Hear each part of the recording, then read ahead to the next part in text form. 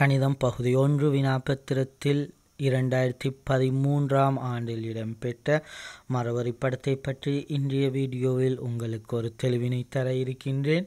வீடியோவிற்கும் பாடத்திற்கும் செல்வதற்கு முன் உங்களுக்கு ஒரு சிறு விடயத்தை நினைவில் வைத்துக் கொள்ளலாம் என்று கூறுகிறேன். நாட்டில் ஏற்பட்டுள்ள அசாதாரண நிலை COVID-19 கொரோனா வைரஸ் சம்பந்தமாக உங்கள் அனைவருக்கும் தெரியும். எனவே ஒருவர் வைத்தியசாலைக்கு செல்கின்றார். அவருக்கு ஏற்பட்டுள்ள ஒரு நோயை பற்றி வைத்தியரிடம் கூறுவதற்கு வைத்தியரிடம் சென்றதன் பின் தனக்கு இருமல், காய்ச்சல் என்பன காணப்படுவதாக வைத்தியரிடம் கூறுகின்றார்.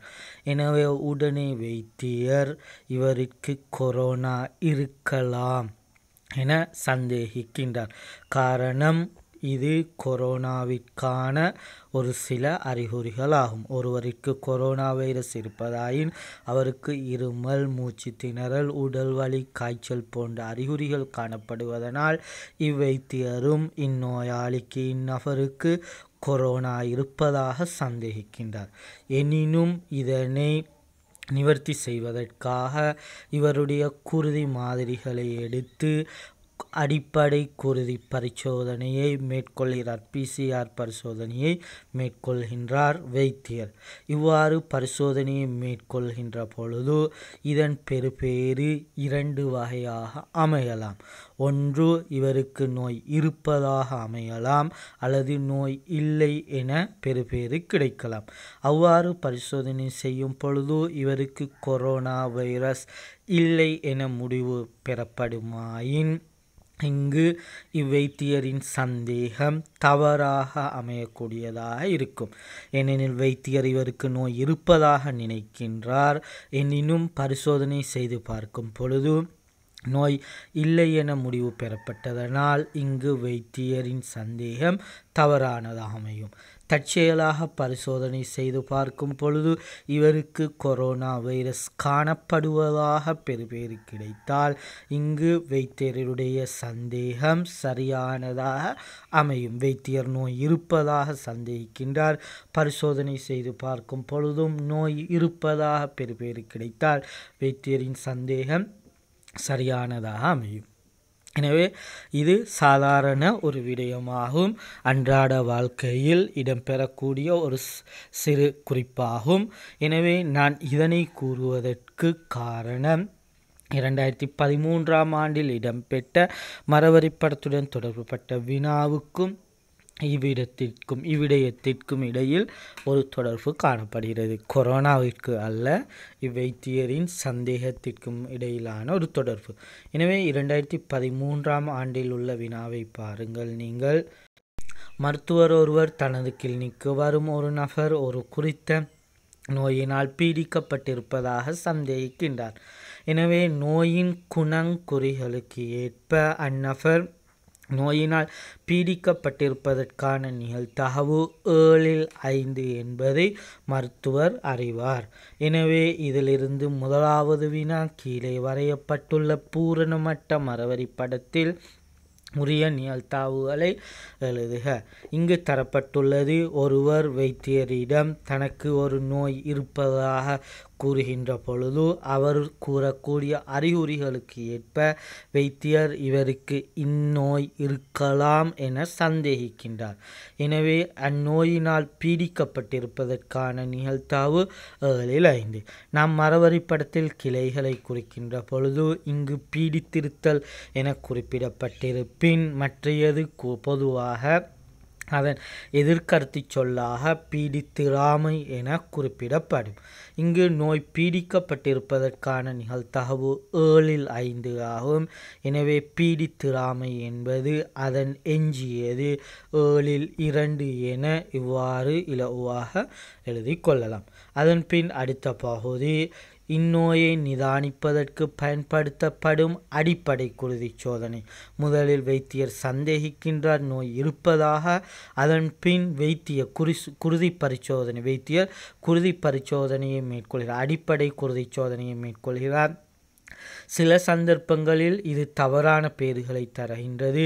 கடந்த கால அனுபவங்களுக்கேற்ப இச்சோதனையில் நோயினால் பீடிக்கப்பட்டுள்ள ஒரு நபருக்கு நோய் இல்லை என்ற தவறான பேரி. அதாவது வைத்தியர் நோய் இருப்பதாக கூறுகின்றார், பரிசோதனை செய்து பார்க்கும் பொழுது நோய் இல்லை என தவறாக வைத்தியர் கூறியது தவறாக அமையக்கூடியதான நிகழ்தகவு 8 இருக்கும். அதேவேளை நோய் இல்லை என வைத்தியர் கூறக்கூடிய ஒருவருக்கு குருதி சோதனை பரிசோதனை மேற்கொள்ளும் பொழுது நோய் இருக்கின்றது என தவறாக பேறு கிடைப்பதற்கான நிகழ்தகவு 16 ஆகும். எனவே நான் மேற்படி தரவுகளையும் இம்மரவரி படத்தில் வரைந்து குறித்து பூரணப்படுத்த போகின்றேன். எனவே முதல் தரவு நோயினால் பீடிக்கப்பட்டுள்ள, நன்கு அவதானிக்கவும், பீடிக்கப்பட்டுள்ள ஒரு நபருக்கு நோய் இல்லை என தவறான பேரு. எனவே பீடித்திருத்தல் எனும் பகுதியில் நான் இவ்வாறு கிளைகளை கீறுகின்றேன். சரியான பேரு, தவறான பேரு. நான் இங்கு முதலில் சரியான பேரு என்பதை குறித்திருக்கின்றேன். பொதுவான முறை நாம் குறிக்கும் பொழுது பொதுவாக பொசிட்டிவ் ஆன விடயங்களை முதலில் குறிப்பது வழமையாகும். அதன் அடிப்படையில் சரியானது அதன் பின் தவறானது என குறிக்கின்றேன். இங்கு தவறான பேரு கிடைப்பதற்கான நிகழ்தகவு 8 எனவே தவறு எனும் இடத்தில் 8 குறித்தால் சரியான பேரு அதன் எஞ்சியதாகும் 8 என இவ்வாறு எழுதி கொள்ளலாம். இது நோய் பீடித்துள்ள ஒருவருக்கு சரியான பேரும் தவறான பேரும் கிடைப்பதற்கான நிகழ்தகவு ஆகும். மற்ற தரவை பார்க்கும்போது அதேவேளை நோய் பீடிக்கப்படாத ஒரு நபருக்கு, எனவே நோய் இல்லாத ஒருவரை குருதி பரிசோதனை செய்து பார்க்கும் பொழுது அவருக்கும் சரியாக நோய் இருக்கின்றது அல்லது இல்லை என பேர்கள் கிடைக்கலாம். இங்கு இவ்வாறு பீடித்திராத ஒருவருக்கும் தவறான பேரு கிடைப்பதற்கான நிகழ்தகவு 16 ஆகும். இங்கு தவறான பேரு என்பதன் அர்த்தம் நோய் இல்லை என வைத்தியர் நினைத்து எதற்கும் பரிசோதனை செய்து பார்க்கும் பொழுதோ அவருக்கு அந்நோய் இருப்பதாக பெறுபேறு கிடைக்கும் பொழுதோ வைத்தியரின் சந்தேகம் தவறாக அமைகின்றது. எனவே இவ்வாறு தவறாக அமைவதற்கான நிகழ்தகவு 16 ஆகும். எனவே சரியான பேரிற்கான நிகழ்தகவு அதன் எஞ்சியது 16-15 ஆகும். எனவே இவ்வாறு மரவரி படத்தை பூரணப்படுத்தி கொண்டேன். இங்கு நோய் பீடித்திருத்தல், பீடித்தராமை, சரியான பேரு, தவறான பேரு என்றவாறு நிகழ்தகவுகளை குறித்து கொண்ட பின் அற்றைய வினாவை பார்க்கலாம். இதன் இறுதி பகுதி 2013 இடம்பெற்ற மரவரி படம் வினாவில் இறுதி பகுதி.